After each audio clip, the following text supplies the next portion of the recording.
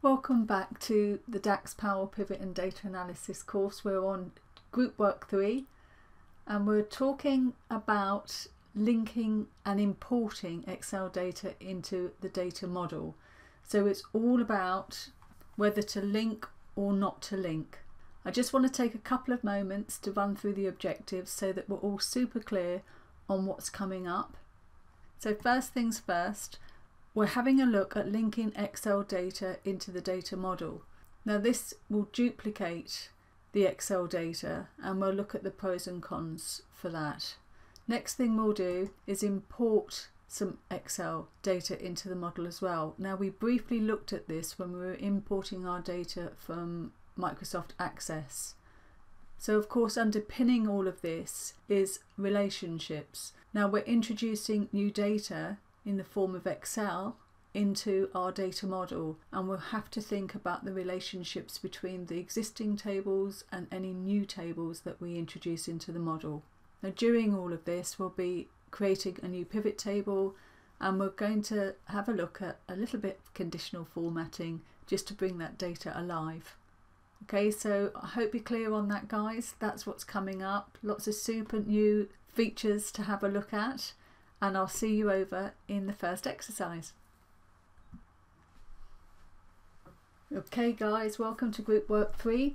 I'm currently on page 21 of the user guide for those of you that are following along, and we're talking about linking Excel data into the data model. So if you have an existing table of Excel data that you want to add to the data model, it's really quick and easy to do. I'm just going to point out some best practices here for you guys before we continue. And it's advised that linking Excel data is great, quick and easy to do if it's under 2,000 rows or so. The reason is that the data is replicated to the data model every time you switch between the data model and the Excel worksheet. Now there is a way of suspending that. We can put that on manual and I'll show you how to do that. But if your data contains thousands of rows, then really consider importing from other sources in the Get External Data group in the data model window. Linking your table also gets round that cannot edit in PowerPivot window limitation that we've got. We've already seen that when we're in the data model itself that we can't edit individual cells or rows of data. Remember that any changes to the underlying data has to be done at source. But if you're linking your Excel data into the data model, then it's a nice way of editing the data more or less on the fly. We can also add columns of data directly into the Excel worksheet and that will be replicated into the data model. So depending on your circumstances there, and as long as your data is under a couple of thousand rows, then it might be a really good option for you to consider. So let's take a look at how we do that. I'm currently in our sales report and I'm on Group Work 3 sheet, the GW3 sheet. So the first thing we're going to do is format the data as a table, and there's a couple of ways to do that. So as long as my cursor's in the data somewhere, then from the Home tab under the Styles group I can just click Format as Table and select one of these options. My preferred method, and it's really quick and easy, as long as I'm somewhere in the data, I'm holding down the Control key on my keyboard and pressing T for table. The Create Table dialog box appears and I just have to be careful to remember to tick my table has headers, which it does, and I'm just going to click on OK. The next super important thing to do is you'll notice the contextual tab has appeared for table tools, and on the design ribbon I'm going to give my table a name and I'm going to call it Region Managers. You can't have any spaces. You could use an underscore if you prefer to do that, but there can't be any spaces, but we'll just keep it as Region Managers. Now to add the Region Managers table to the data model, all we have to do is select the PowerPivot tab, and then under the Tables group we've got an option to add to data model. And the first thing you'll notice is on the Sheet tab for Region Managers we have a link icon, indicating that this is a linked table.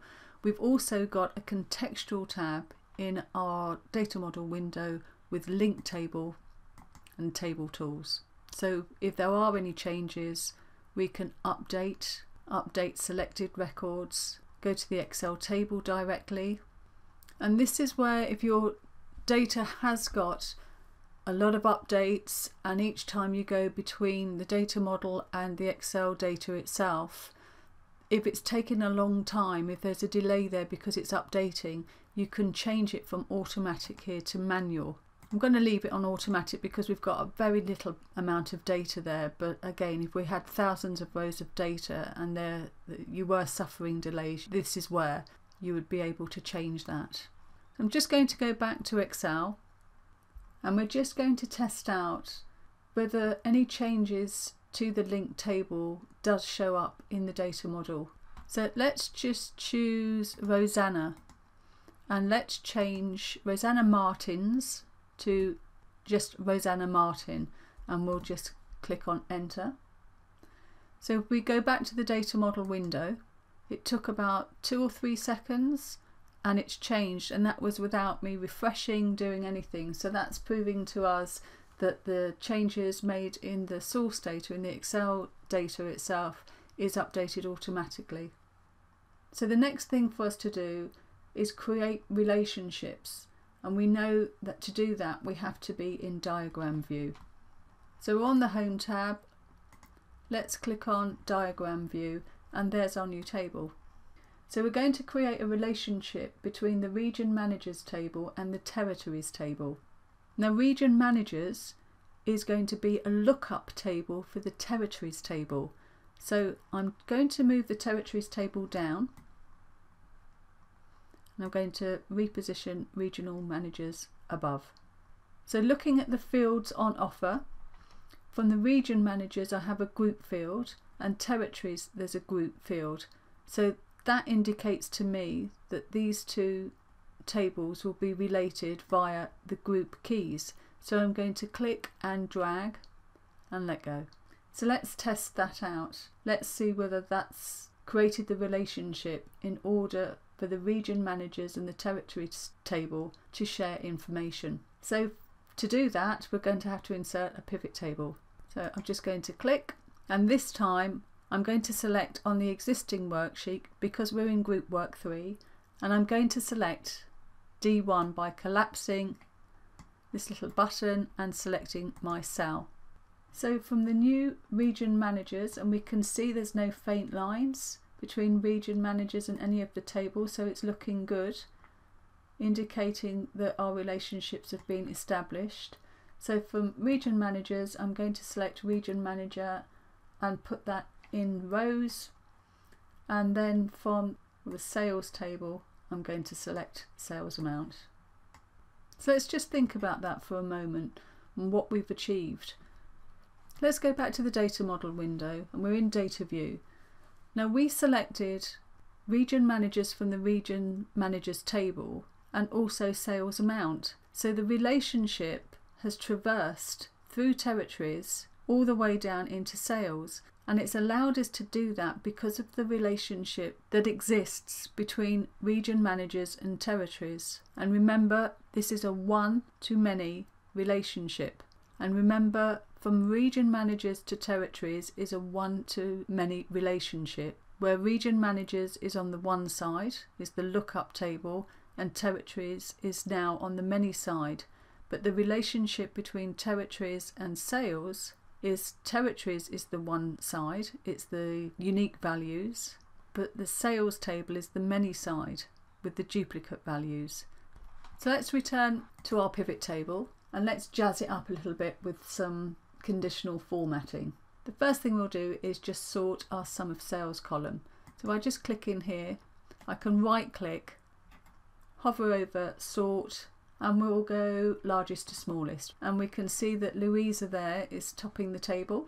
Then we'll apply some conditional formatting. Now another top tip here guys is I see often my students highlighting a particular row of data that they want to apply the formatting in. However, that limits the formatting to the cells that you've actually selected. In this case it would be just 3 rows. So if our table expanded, then it would still only apply the conditional formatting to those 3 cells. However, if I click on just the first cell and from our Home tab go over to the Styles group, and I'll leave it up to you, you can apply whichever formatting you like. I'm just going to select this one. And then before I move on, if I select the formatting options drop down and choose the last option, which is all cells showing sum of cells amount, it will copy the formatting down. However, if my pivot table expands in size, that formatting will grow or expand to the number of rows it needs to cover. I hope that makes sense. So just save your work, just click on your save, and then up next is importing an Excel file into the data model. So the scenario being that we have thousands and thousands of rows of data and it just won't be practical for us to link that data. So that's what's coming up next, guys. I'll see you in the next video lecture.